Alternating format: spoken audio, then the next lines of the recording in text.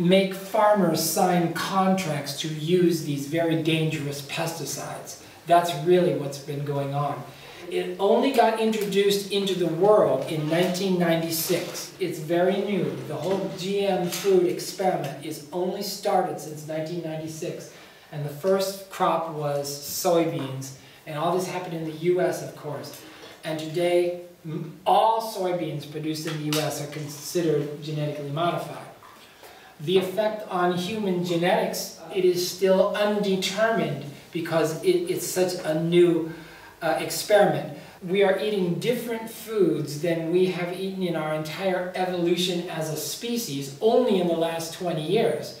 So Homo sapiens has been on this planet for 200,000 years. The genus Homo has been on this earth for 2 million years, right? So the effect on the human genome is something that it's not really being studied, but it's definitely going to have a profound effect. Now this term biotech,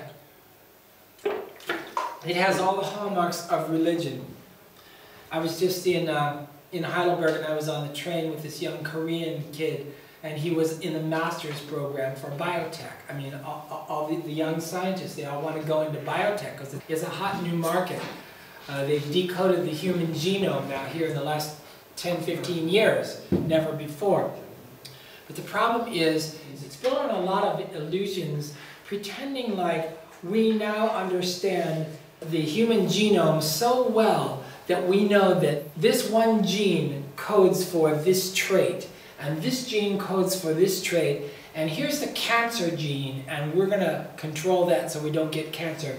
But in reality, it is infinitely more complicated than that, and what we don't know is vastly larger than what we do know. The expert on this is Jeffrey Smith, and I'm going to be citing him in a minute here. From the processed foods that we have been eating in the last century, we have distorted, first of all, the human endocrine system, our hormonal system, and then as time goes by, it takes a lot longer to alter human DNA. That takes several generations.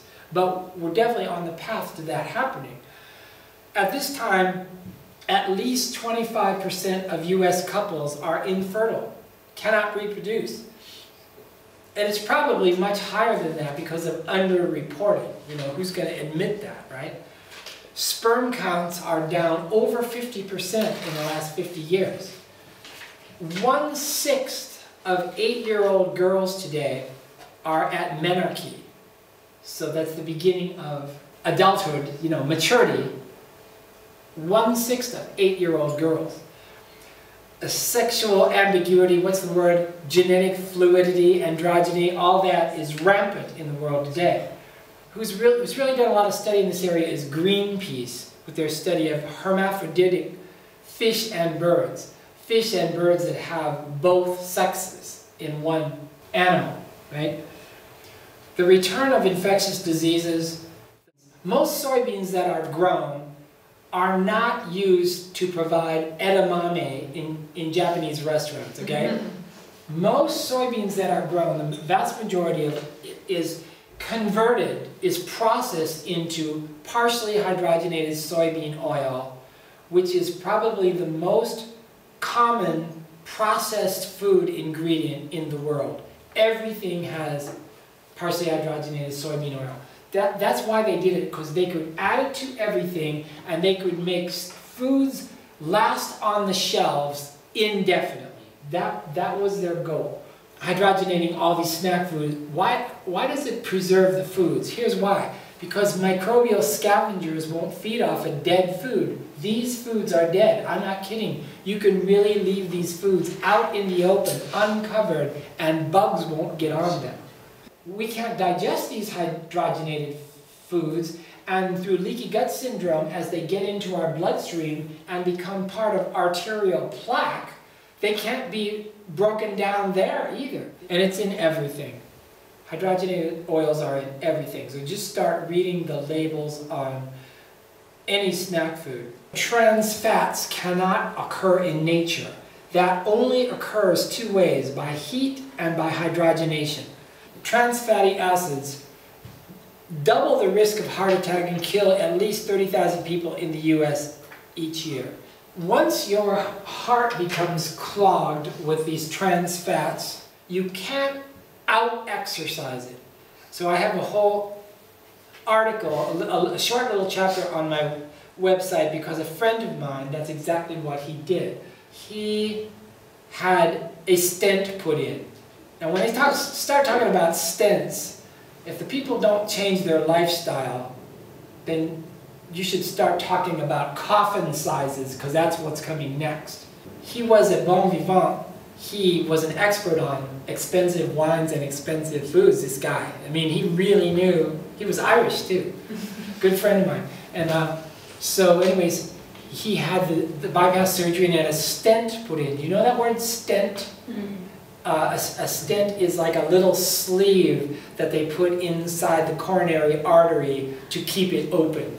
It's a real bad idea. Of course, it attracts plaque. You know, plaque is in the whole body, it's not just in the heart.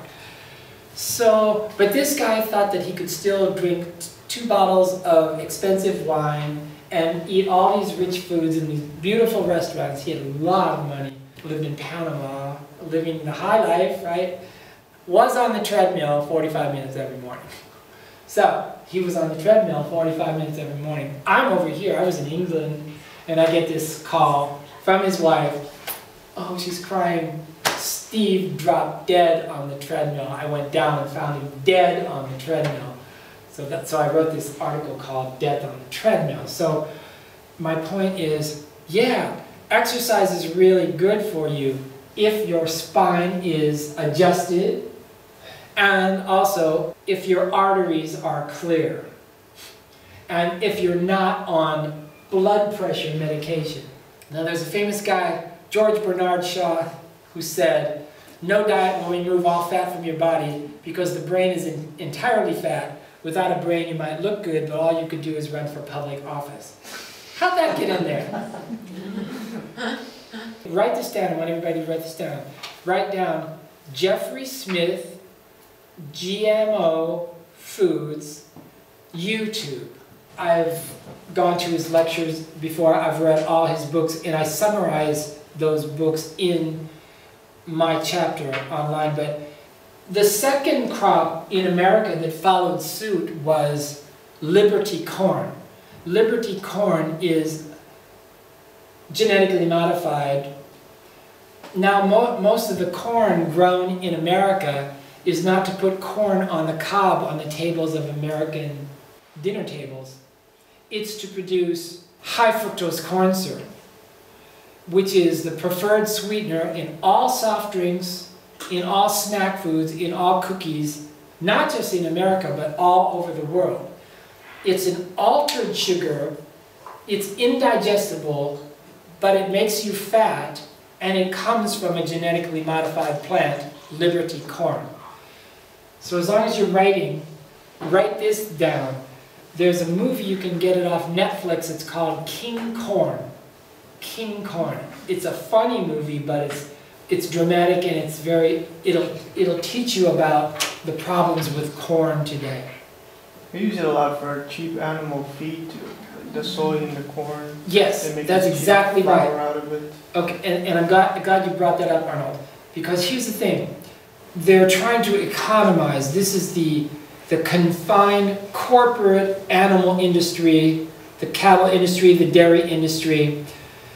Cows eat grass. You put a group of cows in the middle of a big field of grass, and in the middle of the field you put a pile of corn shucks, corn husks from genetically modified corn. You put that in the middle of the field. They will not touch it. They will not touch it, right?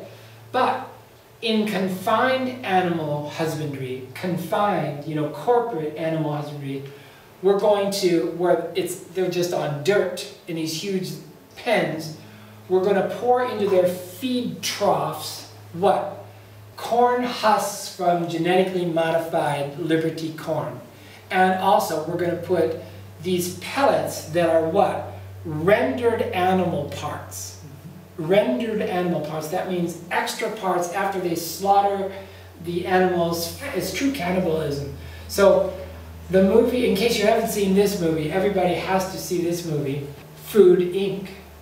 Food Inc. That's one of the most important movies about processing of meat that was ever made. Okay, at the present time, there are four main crops that are almost completely genetically modified at this time. Corn, soybeans, canola, and cottonseed.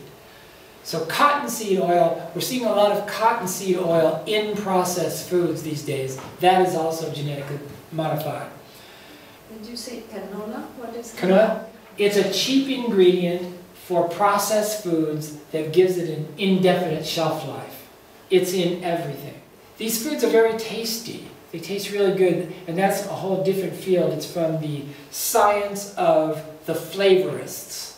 This was in Eric Schlosser's book, Fast Food Nation. That's another great book, Fast Food Nation by Eric Schlosser.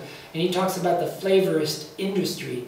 These processed foods, if they really tasted like the actual ingredients in the foods, it would be like eating this desk.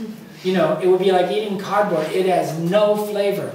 So these delicious flavors that people are addicted to, like McDonald's secret sauce and popular snack foods, Oreos, cookies, the things that you see everywhere, they have a very specific flavor, which is a chemical formula. They're chemicals. It's artificial. It has nothing to do with the actual ingredients, the foods that they use to make it.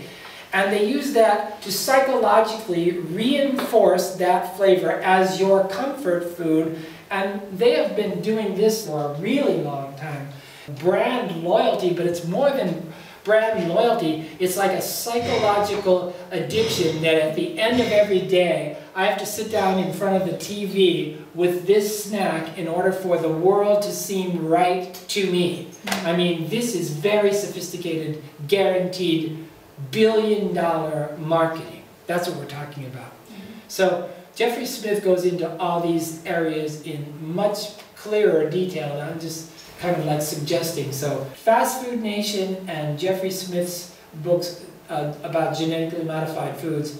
Does anybody have any questions about any of that? Yeah? I have a quick question. All the soy and most of the corn, like 80–90%. Look and see where they were manufactured, where they were processed. If it's in the US, definitely. Definitely. Yeah. So there's no laws then protecting us as consumers? They can pass any laws that they want, but if the laws are not enforced, they don't do us any good. And that's really happening in the global food industry. Is the consolidation of the entire industry into fewer and fewer companies. Like, for example, Jeffrey Smith talks about that. In 1975, there were over 3,000 slaughterhouses in America. Today there are 13. 13? 13, yeah. So it's controlled by very few corporations, like 3 or 4. They control the meat industry, and that's not just cattle, that's pork, chickens, and turkey, all of those controlled by 3 or 4 corporations. That's it.